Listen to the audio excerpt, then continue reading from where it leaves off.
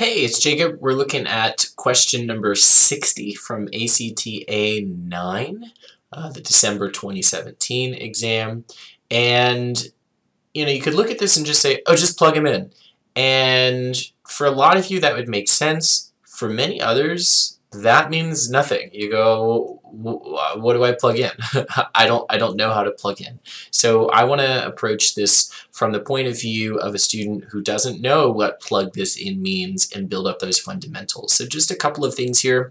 First off, hopefully we recognize that radical minus 1, that's just I, right? If you haven't encountered that before, we just call the square root of negative 1 I, okay?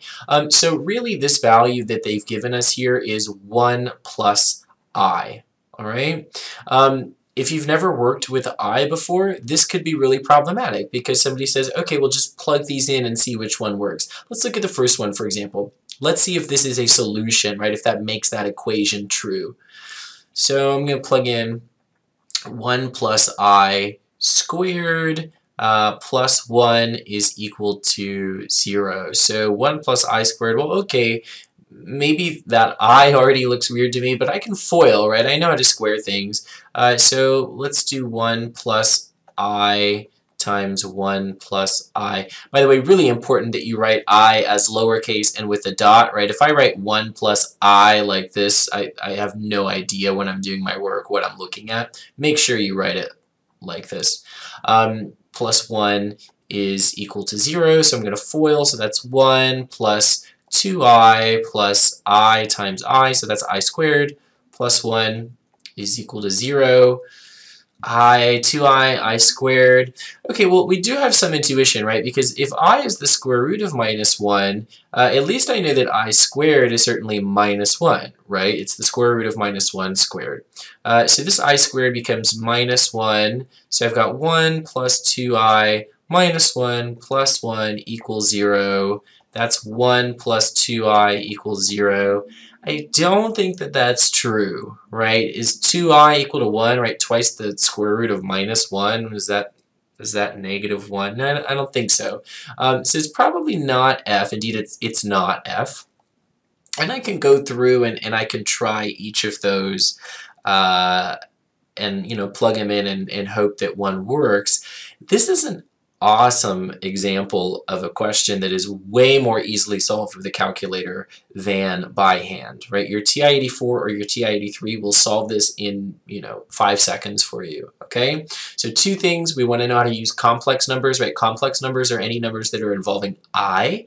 And the second thing we want to do on the calculator is know how to store variables to enter into these expressions really quickly, okay?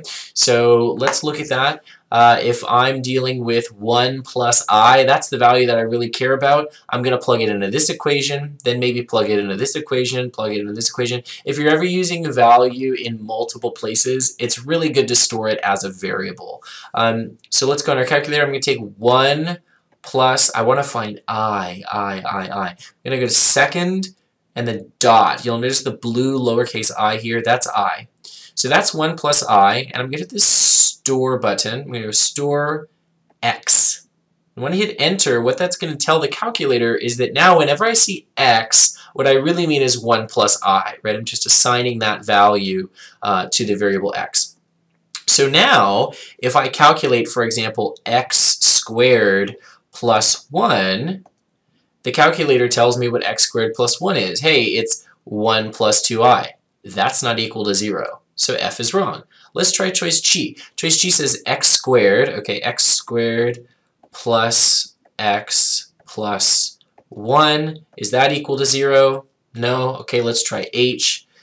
X squared minus X plus 1. Is that equal to 0? No, it's equal to I. Okay, we're getting close. At least we've only got 2 more. X squared plus 2x plus minus 2. Now, if this doesn't work, it's got to be k, and we move on. So that's 4i. I'm just going to check k for us. If we do x squared minus twice x, and then we add 2, we'll find that that is indeed 0. Okay, definitely I wouldn't recommend, oh, start with k, that's always going to be the right answer choice. It's pretty randomly dispersed, although it is, I believe, statistically shown that on the last 10 or so of the math section, it's more often k, so in this case it might have been better to start with the last answer choice. Either way, plugging this into the calculator takes, especially in the moment, all of 15-20 seconds. Right, so that makes this a really, really easy problem. Now, if this problem is really difficult for you, not because of the idea of plugging it in setting equal to 0, but the actual algebra of dealing with complex numbers, you definitely want to study those because you are absolutely guaranteed to see algebra problems that deal with that deal with complex values.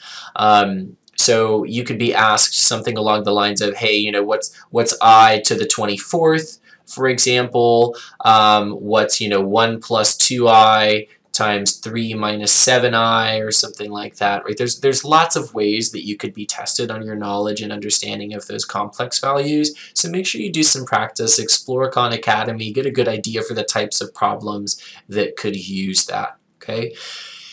There is one other way to solve this problem, and that really requires that you have some decent knowledge of complex roots. If we're dealing with a polynomial that has real coefficients, and all of these have real coefficients, right? 1, minus 1, 2, minus, they're all real values, they're not complex. Then if any of your roots, right, and we can think of roots here because we're setting equal to 0 in all of these expressions, right? They're definitely roots because we're setting equal to 0. So if a root of your equation is a plus bi, right? If a plus bi is a root of your equation, of your function, then a minus bi also has to be a root, right? So those are just called complex conjugates. We're switching the sign of the complex part, and so both of those are roots, which means that this function, right, x squared minus 2x plus 2, is going to be the product of the two roots, right? Actually, the two factors here. If you have factors, right, factor 1, let's say root 1, and factor 2 would be x minus r2, right? That gives you your polynomial for x with those given factors. So I know the factors. They're 1 plus I, right? This was 1 plus I, that's our first root, so its conjugate 1 minus I also has to be a root. So I could have said, okay, well, the first one is going to be x minus 1 plus I, and then that times x minus 1 minus I.